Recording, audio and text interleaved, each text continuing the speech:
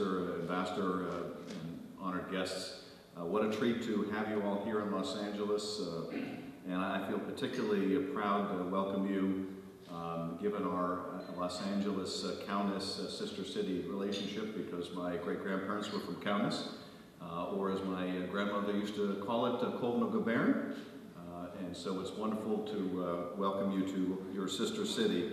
I want to thank you all for being here and allowing me to say a few words of welcome to the Prime Minister. And I'd especially like to thank Eric Stewart and the American-Lithuanian Business Council for their work in helping to put this together, and all their great work in Washington as well.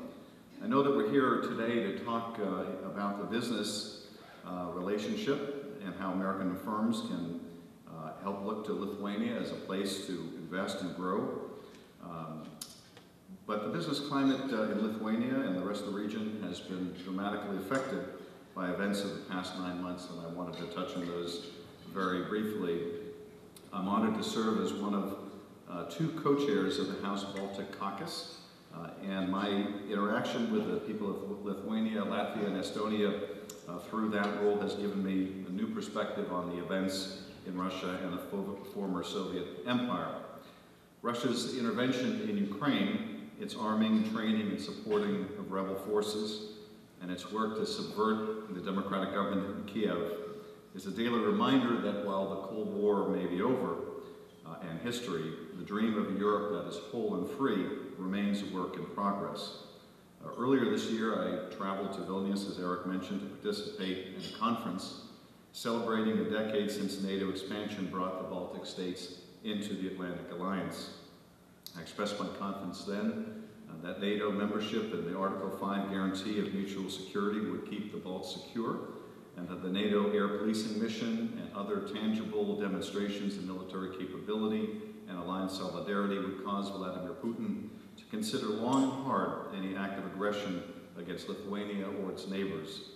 Events of the past few months have continued to showcase NATO's willingness to come to the aid of its eastern members. At a recent NATO summit in Wales, important decisions were made to beef up training and readiness deployments to NATO states closer to Russia, and the United States has been very important in helping to lead those efforts.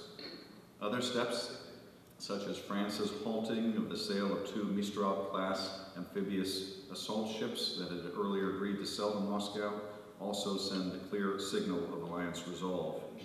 And so I want to say again that Lithuania and its neighbors ought to feel the full support of the NATO alliance. Lithuania is safe and open for business.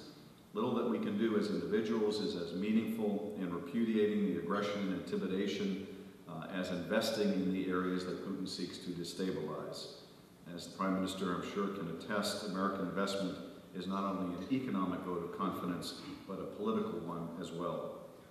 The Prime Minister has been a member of the Social Democratic Party of Lithuania since 1992 and has served as party chairman since 2009. With multiple degrees in economics, Mr. Budaviškis was first elected to the Seimas in 1996 and has served continuously since. From 2004 to 2005, he served as the Minister of Finance, and from 2006 to 2008 as Minister of Transport and Communications. In the 2012 elections, the Prime Minister won his seat handily and was asked by the President of Lithuania to lead a government, and on December 13th of 2012, he took the oath of office as Lithuania's Prime Minister. Lithuania faces many challenges, from energy to security to maintaining living standards for an aging population. But I've been so impressed by the redoubtable spirit of the Lithuanian people, who were bound for decades to the Soviet Union but still managed to emerge unified and committed to democracy and a free market.